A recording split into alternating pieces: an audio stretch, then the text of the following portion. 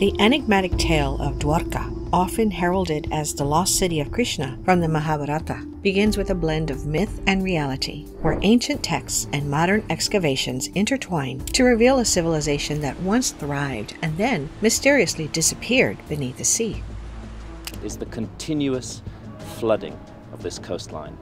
And the science tells us that we're here inland to what was once an enormous antediluvian domain extending more than 50 kilometers out to sea. The archaeological surveys here haven't even begun to test the myth. 100% man-made. What on earth is it? It may be the base for a column.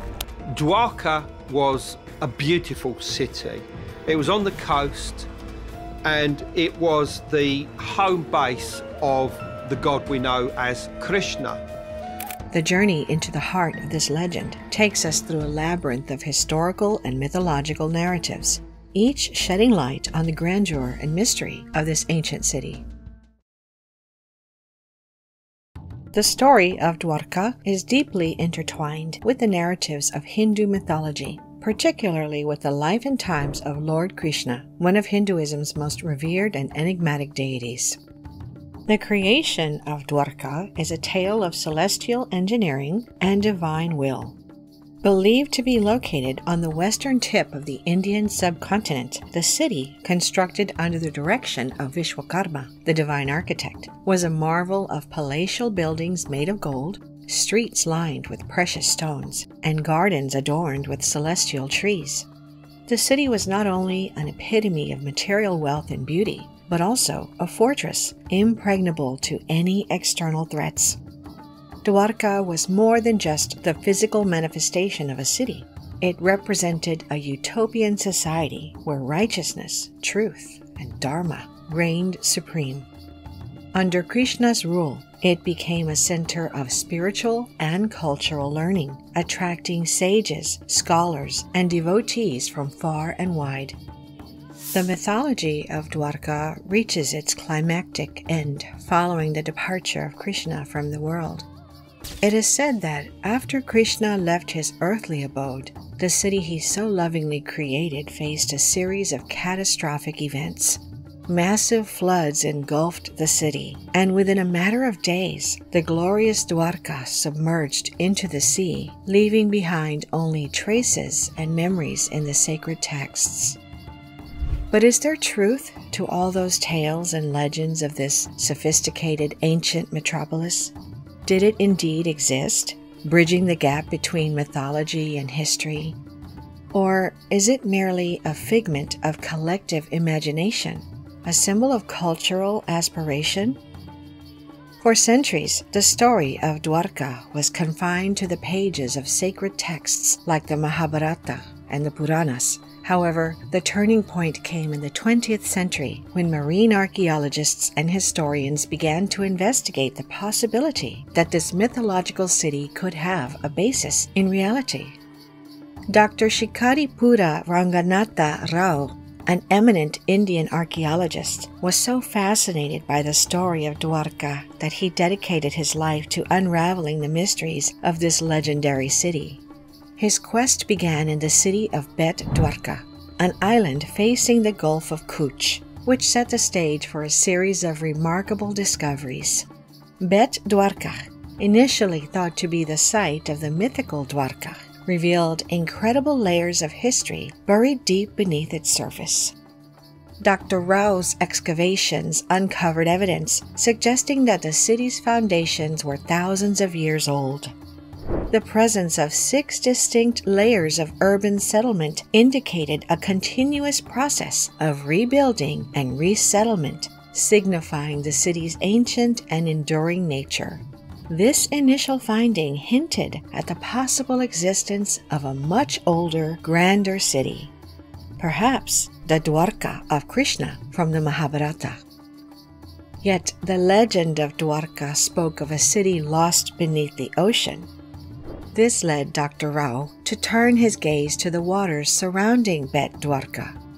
His underwater expeditions uncovered something remarkable. There were the remnants of a bygone civilization, a civilization that perhaps once thrived in splendor and grandeur beneath the waves. Stone structures and artifacts lay silent on the ocean floor, holding within them secrets of a forgotten city that once might have rivaled the greatest of its time. The plot thickened as Dr. Rao ventured into the Bay of Cambay, where beneath 120 feet of water lay ruins vast enough to shadow modern-day Manhattan. These submerged secrets hinted at a city so ancient that it could have witnessed the world in a time unrecorded by history. Speculations arose that this sunken metropolis might even be traced back to the Younger Dryas period, around 12,500 years ago. This would make Dwarka one of the oldest known submerged cities in the world.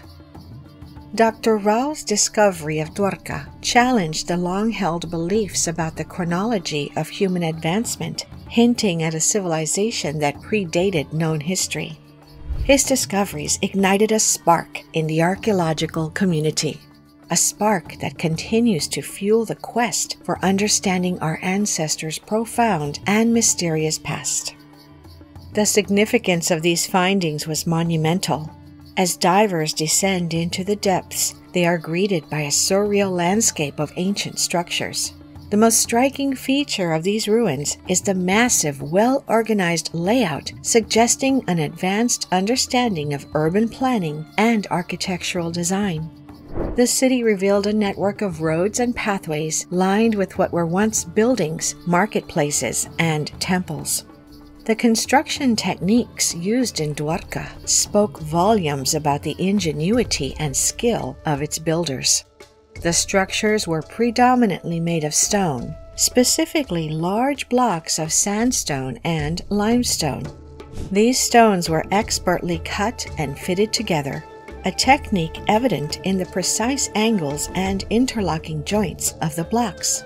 The absence of mortar in these constructions suggests a mastery of dry stone masonry, a method that relies on the precise cutting and weighing of stones to ensure stability and endurance.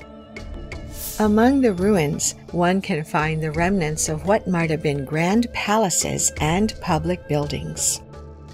These edifices showcase intricate carvings and sculptures, some still discernible despite centuries underwater.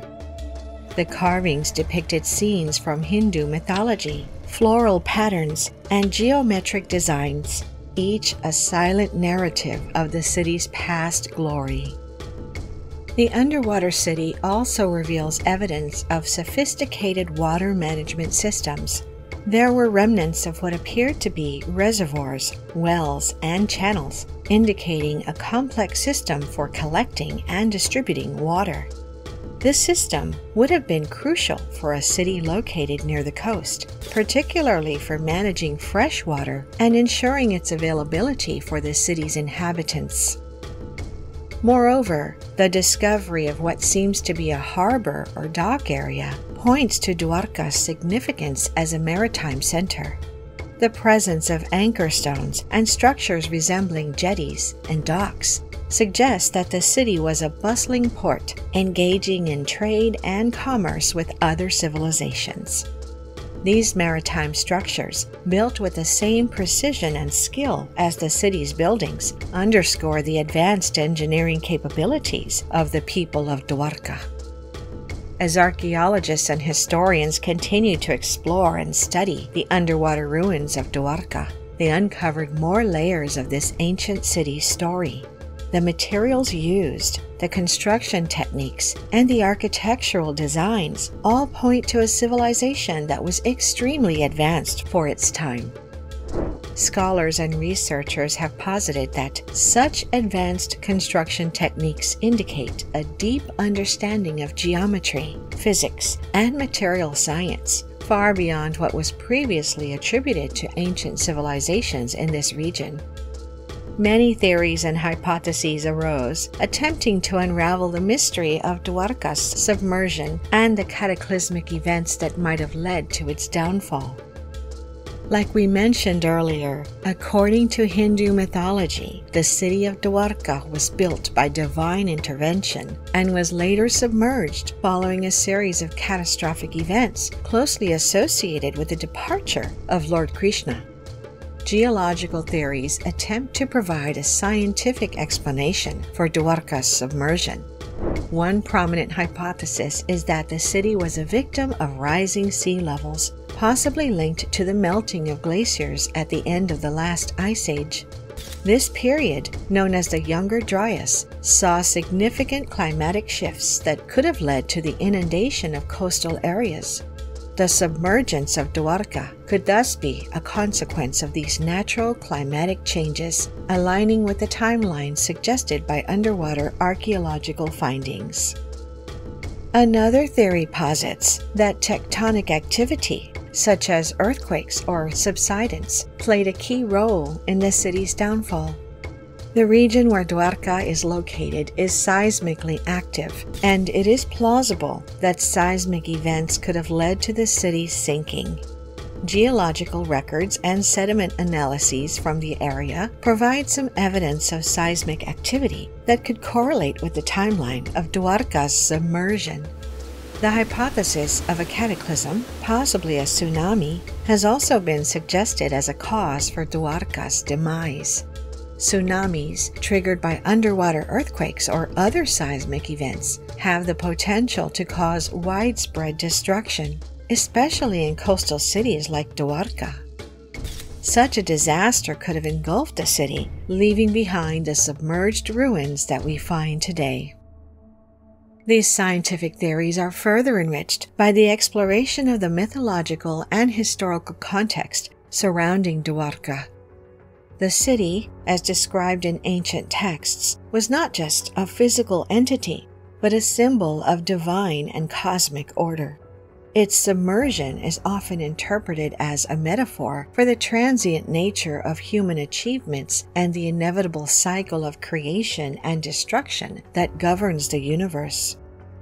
Dwarka, according to mythological accounts, was not just a center of cultural and economic significance, but also a pivotal player in the ancient warfare narratives of India.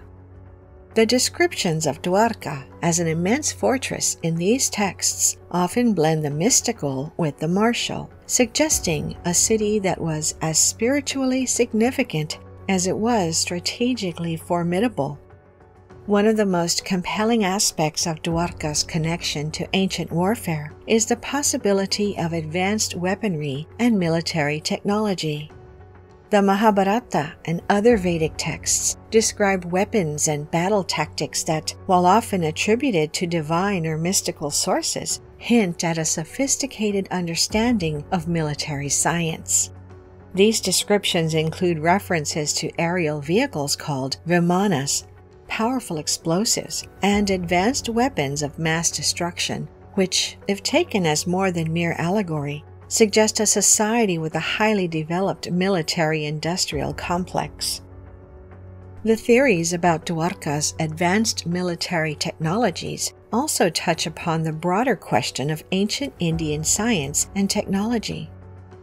The Vedic texts, which include not only mythological narratives, but also treatises on mathematics, astronomy, and physics, offer a glimpse into the scientific knowledge of the time. The possibility that some of this knowledge was applied in the realm of military technology presents a fascinating area of study. Furthermore, the description of battles in the Mahabharata, particularly the use of devastating weapons that could cause widespread destruction, has led some to draw parallels with modern weapons of mass destruction. These parallels, while speculative, raise the possibility that ancient civilizations like Dwarka may have had access to, or at least conceptualized, highly destructive military technologies. The more we uncovered about the submerged city of Dwarka, the more the threads of history, mythology, archaeology, and science intertwined to form a rich tapestry that not only depicts the grandeur of an ancient civilization, but also challenges our understanding of the past. The exploration of Dwarka has been an odyssey that transcends mere discovery, offering profound insights into human history, technological advancements, and cultural evolution. Dwarka, as revealed through the meticulous work of archaeologists like Dr. Rao and through the lens of ancient texts, emerges as more than just a city.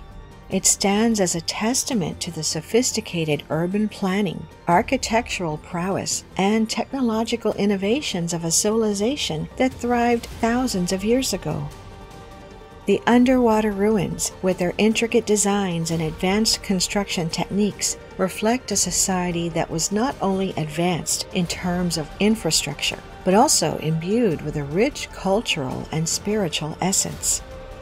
This convergence of myth and fact provides a unique perspective on the ancient world, where legends and folklore often contain kernels of truth rooted in historical events and societal achievements. Dwarka, therefore, is not merely an archaeological site. It is a key to unlocking the mysteries of our ancient heritage.